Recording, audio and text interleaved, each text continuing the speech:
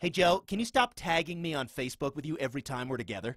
Why do you do that? Are you just bragging about being with me? No, I'm just showing people that we're having a good time. Yeah, well, stop it. Nobody else tags me. Makes it seem like you're the only person I hang out with.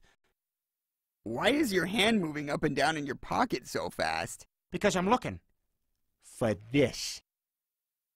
I guess what I'm trying to say, Dad, is that I want to spend the rest of my life with you. You know what? I'm going to be a bachelor. Let people talk. I know I'm straight.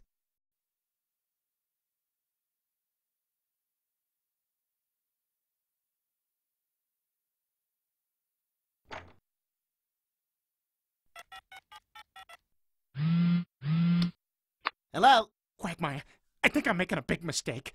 And after tomorrow, there's no going back. I just don't know. Peter, what you're feeling right now is completely normal. Really? Of course it is. If everybody who had doubts on the eve of his wedding threw in the towel, nobody would be married.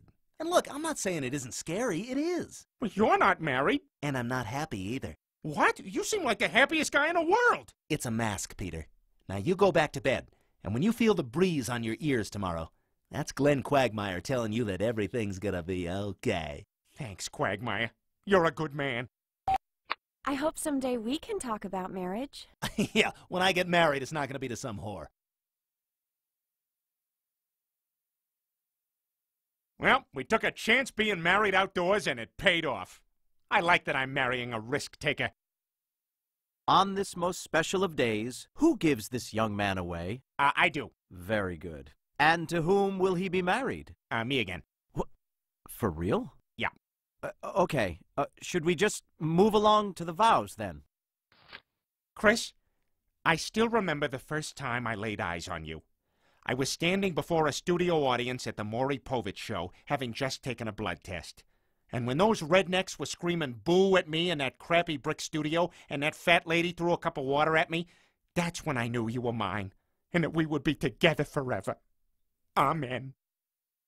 Let's all go home. Well, we did already pay for the honeymoon.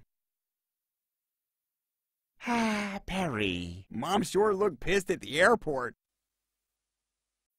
All right, bullies, let's keep it simple out there. Race, weight, complexion. We've got an ugly girl with braces and an Indian boy with a turban. Let's get on the board right away.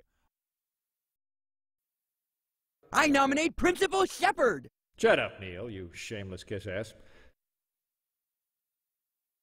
Oh, hey, Stewie. Ready to go to school? Chris, my man, I have good news for you. I feel like I've taught you everything you need to know to fend for yourself. So today, you're going off on your own, and I am taking a spa day. Seaweed wrap, paraffin dip, and if I'm lucky, maybe someone squashes my bits around. Not going to ask for it, but if it comes, I'm not going to refuse. Give me one of those. You smoke too?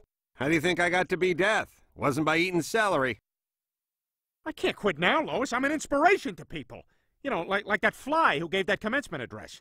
Class of 2013, as I look out at you, seeing 18 to 20 times more of you than there really are because of my 1,000-facet fly eyes, I encourage you to rub your front spindly hand legs together, to fly from dung pile to garbage pile, to land and tap at stuff with that weird tube thing that comes out of your mouth, and to enjoy every moment until a day or so later when a chubby woman hits you with a magazine.